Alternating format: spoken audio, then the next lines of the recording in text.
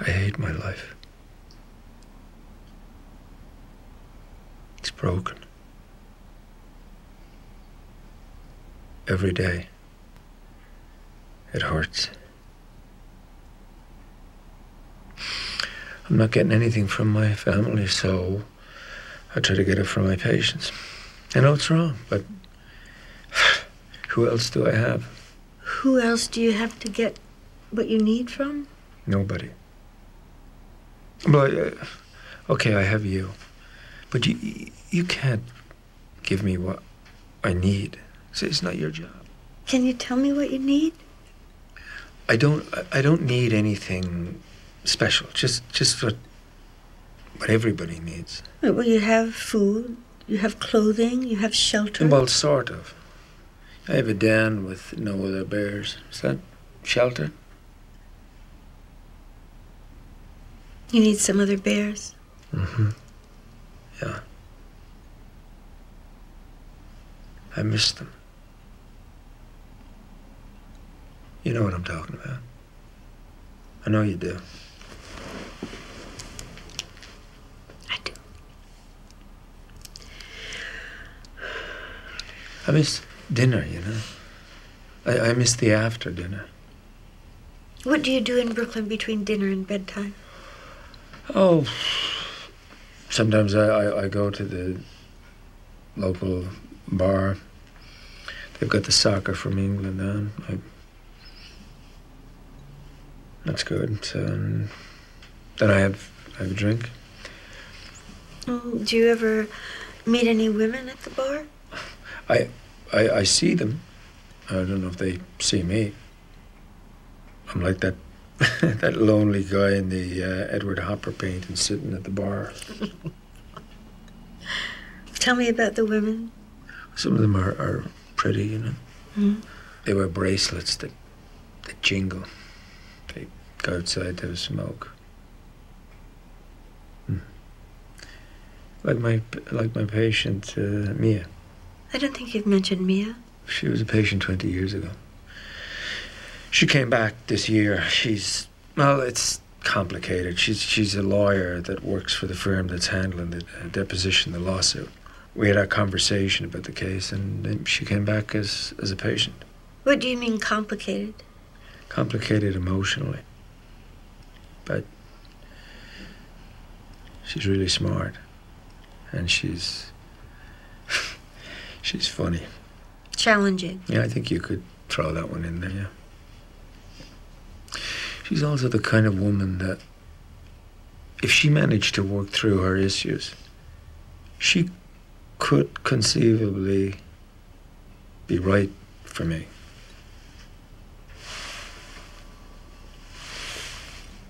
I'm not in love with her. But could see myself with somebody like her. You've cheered up just talking about her. Well, I am drawn to her, yeah. But after last year in Laura, I don't think I'm going to fall in love with another patient for a while. Oh, is that a relief?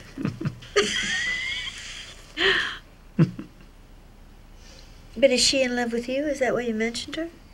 No, I mentioned it because we're talking about things that I need. Mm-hmm.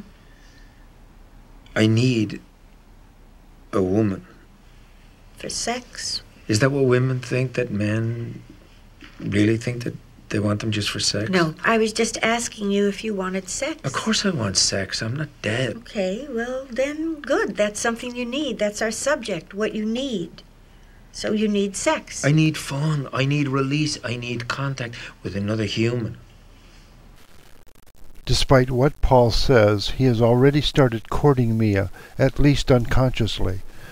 Would such a relationship have a prayer? After all, Mia can be quite nettlesome, especially when it comes to men. I push men away. Look at Bennett and Andre. I mean, pick any letter in the alphabet. I've sent them packing. I'm like a knife in your neck. It feels good when it's gone. Right? Yet Paul is attracted to her, as he was to Kate, his ex-wife, who according to their son Ian could be highly critical too. I could understand how after 23 years of marriage you'd get tired of stuff. All the nagging and all those long, suffering, silent but deadly looks that she gives you when you let her down. I mean, she does it to Rosie, to me. Everything from some tone you're using in your voice to leaving a wet towel on the bed. There are issues that you have with her. They're not necessarily mine. Well, you think it's so different with you? You don't feel like she's always just disappointed or something? I mean, the woman has got a martyr complex. I don't know how you could deal with it. When he finds himself in trouble, Paul also runs to Gina, a woman who has been highly critical of him in the past. When I walked through the door, I felt that you looked at me with glee. And you thought, oh, here he comes again. Paul, the failure. And I thought, she's been sitting here like a sleepy old spider, just waiting for something like this to happen. Look at you. You've woken up. You're full of life. Such a pattern of behavior would suggest that Paul's mother was highly critical of him too, which is indicated by a recurring dream. What happens in yours? Well, there's one I've had consistently since I was a kid. I'm sitting in this rocking chair and I'm rocking back and forward.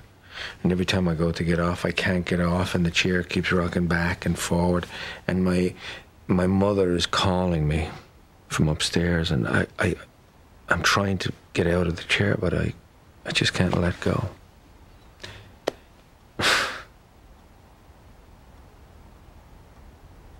What do you think it means? I think it means that maybe that I am scared that I'm going to disappoint my mother, that I'm not going to be there for her. Mia and Paul were both scarred by childhood relationships that have given rise to hurtful, pathogenic beliefs, which have shaped their subsequent relationships with members of the opposite sex. Pathogenic beliefs subvert relationships by distorting reality. It is really too early to tell whether Mia and Paul will be able to see past the distortions to form a relationship based on who each truly is and can be.